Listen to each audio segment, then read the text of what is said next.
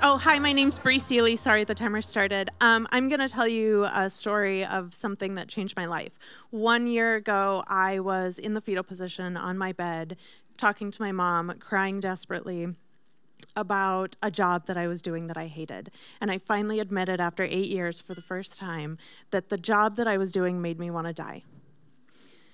So much so that my mom called several of my friends to come and check on me.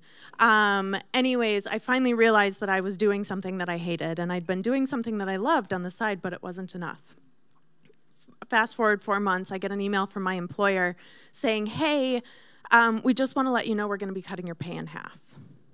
And I had let this job dictate to me what was happening in my life. And I lost it and started crying and called my mentor and had just been at the California Women's Conference. And at the conference, I'd got an epiphany, and I was like, okay, yeah, that's cool. You know, I'll explore that at some point. What happened was I opened up my journal, and I started reading notes from Arianna Huffington's speech the day before.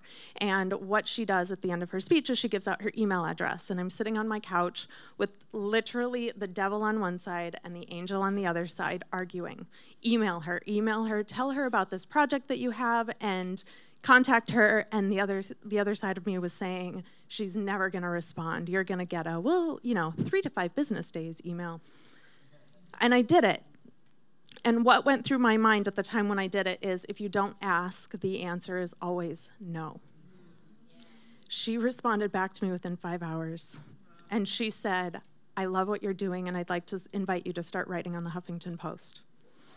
That was the birth of the Inspirational Woman Project. I conducted 99 interviews over a course of 8 weeks with women. I launched it on Kickstarter, raised $15,000.